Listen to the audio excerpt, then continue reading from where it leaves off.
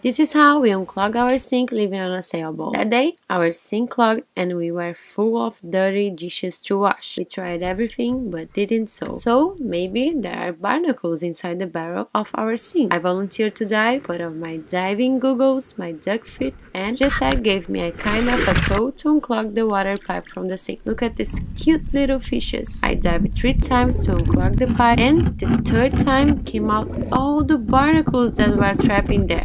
That's gross. I dived the 1st time to make sure everything came out, and yay, I made it. Now the boys will do the dishes. Okay. Go!